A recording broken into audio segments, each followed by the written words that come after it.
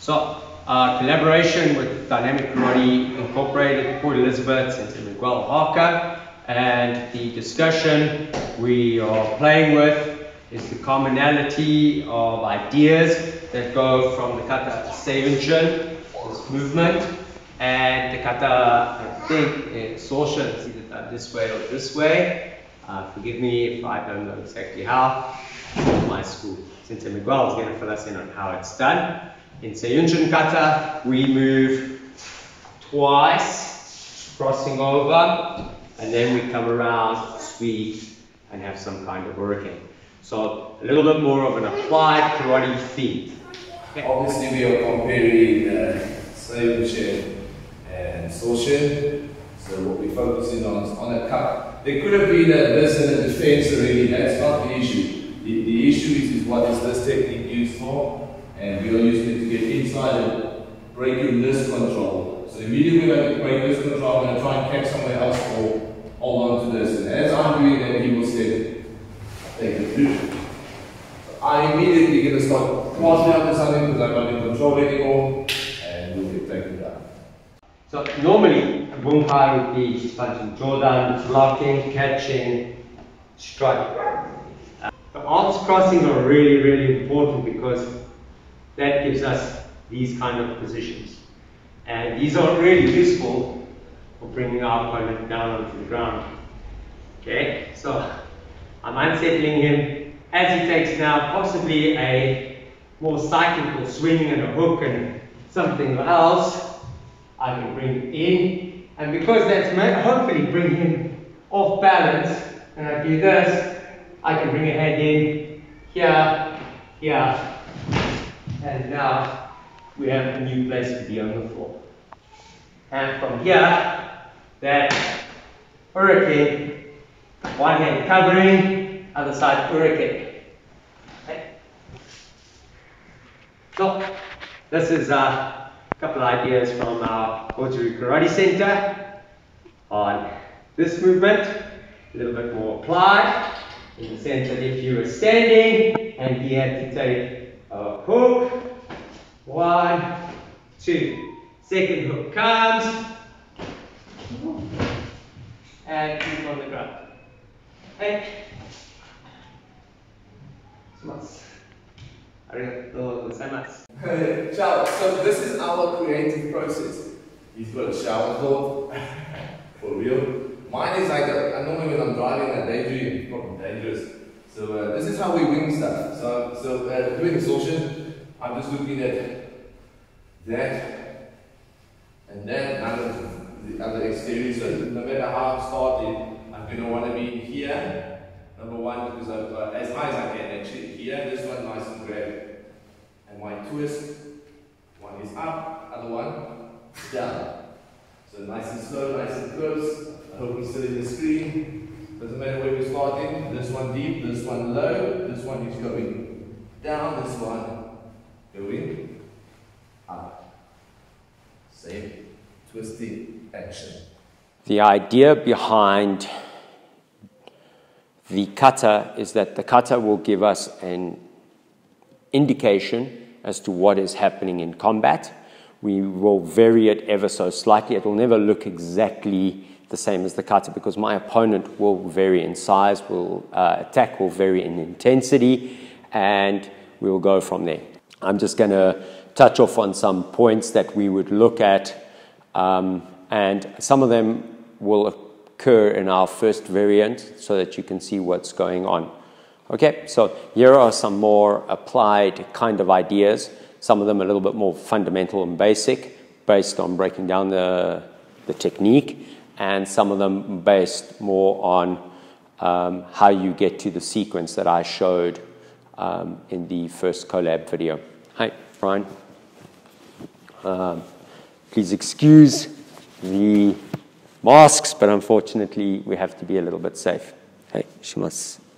So the first thing is, like age-uke and shidan-uke and gedan-barai, these techniques can have more than one application, and that because they're a receiving technique, it doesn't necessarily mean that they're just pure blocks. So Brian, please, right back.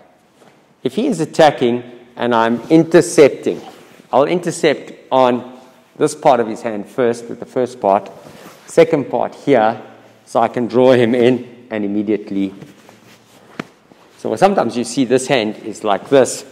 It's because there's actually a strike happening here.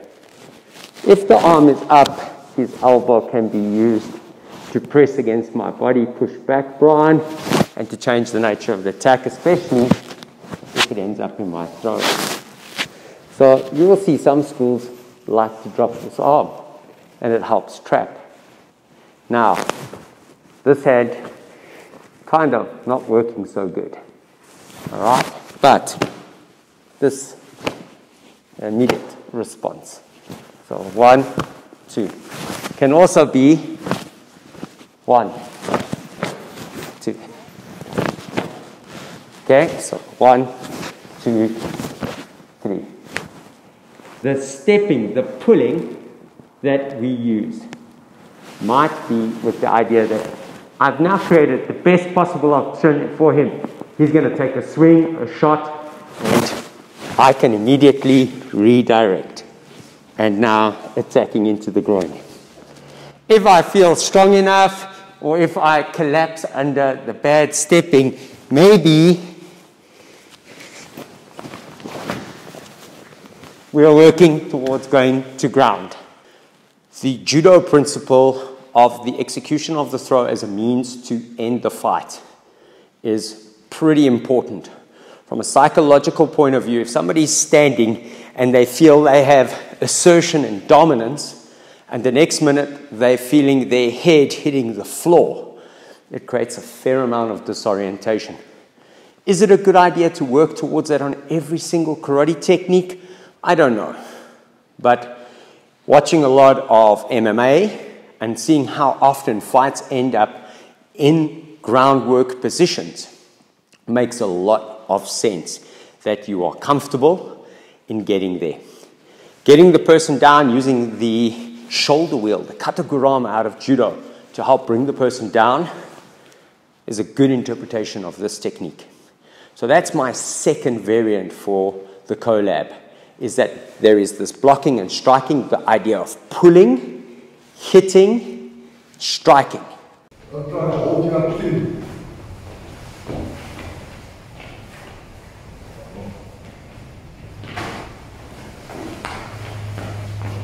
All right. The other ideas will be about inverting the technique.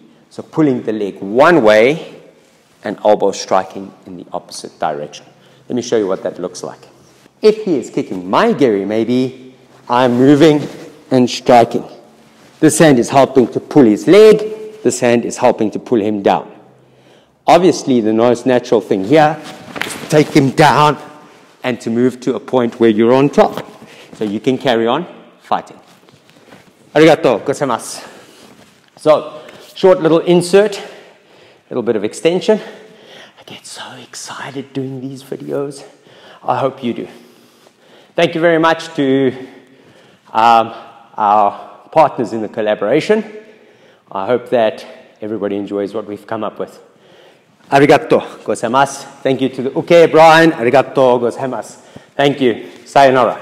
Something we actually learned from the Goju Karate Center, we have a problem with the screen sometimes, is our application is developed from Kanke, or that's what our initial thought process is. So obviously the technique's been very similar in the kata. We're always talking about biomechanics and how the body functions, knees bend one way, and so forth and so forth. So we try to find similarities always.